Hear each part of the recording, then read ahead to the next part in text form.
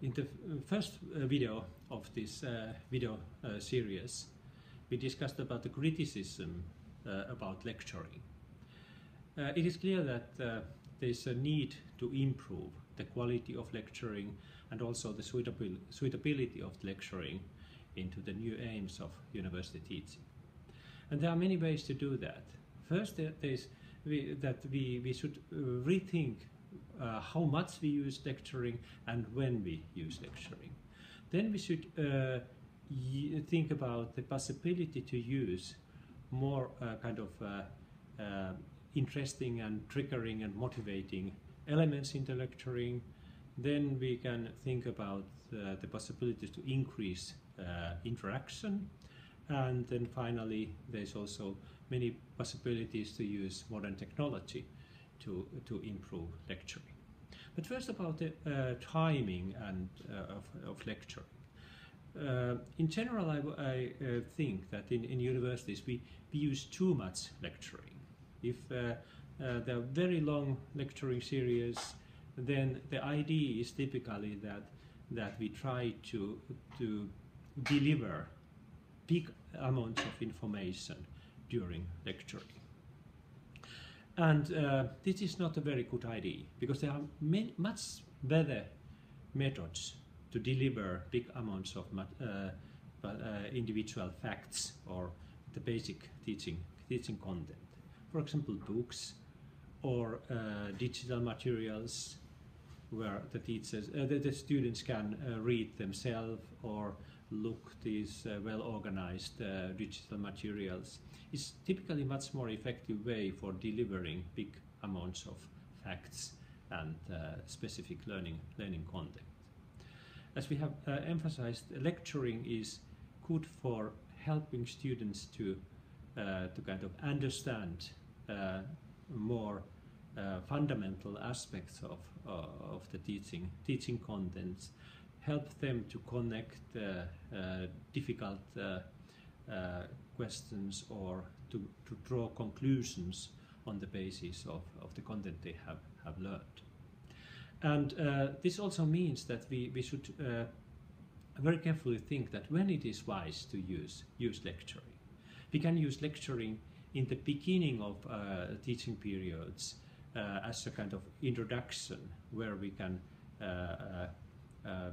frame the content area and help students in the subsequent individual learning process.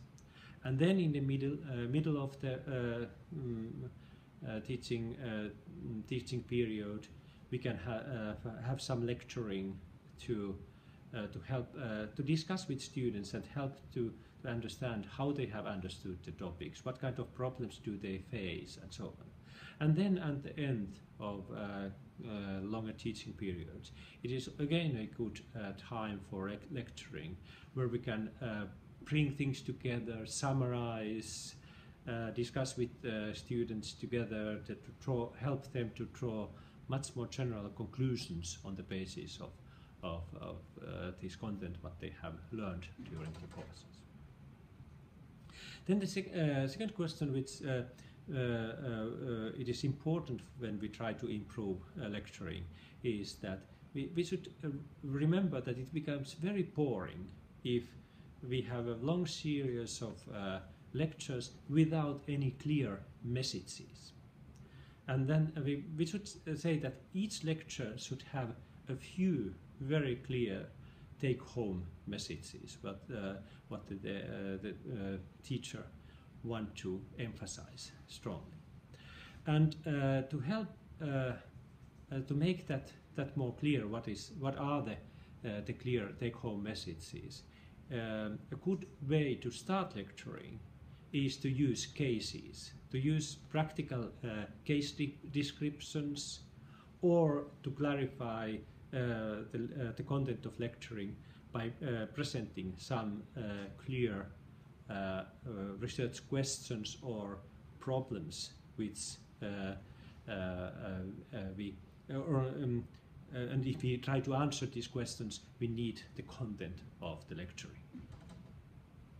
And there are many good examples that this type of approach, where we start each of the separate lecture with certain cases or problems, really makes the lecturing much more interesting.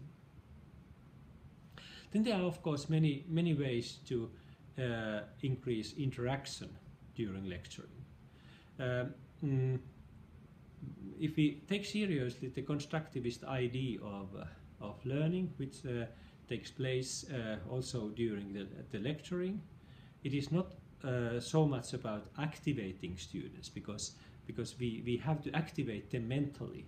They don't have to be active in kind of external way. That's not necessary. It is a video kind of lecture can be very active, even if all the students just sit there and actively listen to the lecture. But in some cases it is very wise to organize some kind of interaction.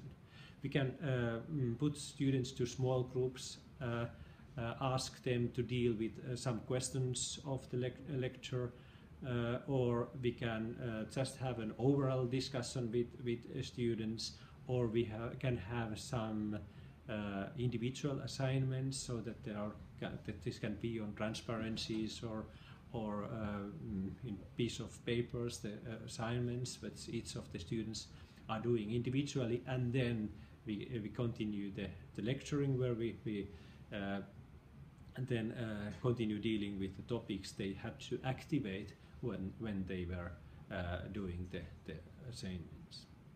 And then finally, there are many ways to use new technology to make lecturing more effective. So in some cases, the basic material can already be available before the lecture, so that there can be written material, there can be some videos, some assignments students do, or some tasks or problems they do already before they come to the lecture. And then during the lectures, the teacher can then deal with these questions on a more general level and activate students to participate in the discussion.